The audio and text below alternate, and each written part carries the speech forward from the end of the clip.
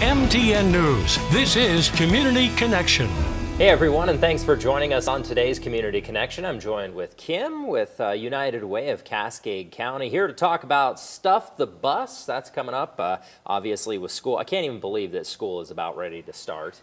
Yeah, it's already, kicking into gear. Right. I know we're halfway through the summer, but right now is when we're encouraging people to gather school supplies and start business school supply drives for our annual Stuff the Bus event, which this year is August 8th.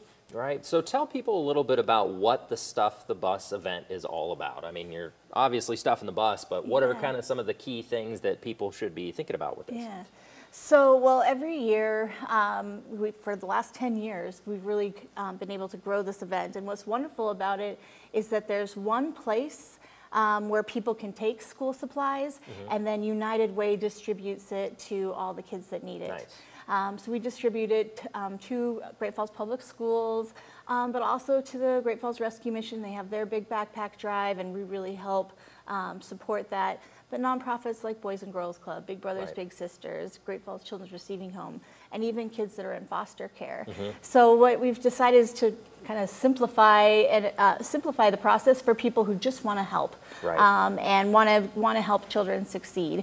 And they can do that by just collecting supplies and bringing them to one of 3 buses that we'll have at Target and both Walmarts on August 8th. Right on.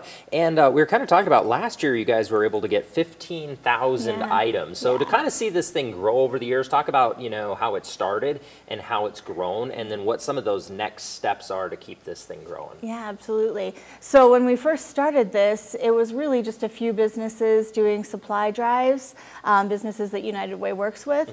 And now we've grown it to 3 buses and 15,000 items. And each year we've been able to grow the number of items, and that's really important because last year we did a survey of teachers, and the average teacher in our district will spend $300 of their own money on school supplies.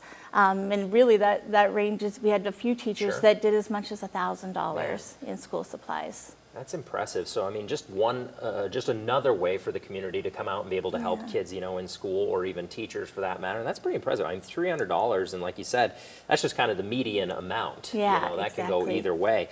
Also talked a little bit about things have really evolved when it comes to school supplies. I mean, we were just talking before the interview here, earbuds, you know, so I mean, this is an opportunity for folks to, you know, if they want to help out, look at a different way of helping out, because it's not necessarily just a box of crayons that you need anymore. Right, yeah. The things that we get the most of are things like crayons and notebooks, which of course every kid needs.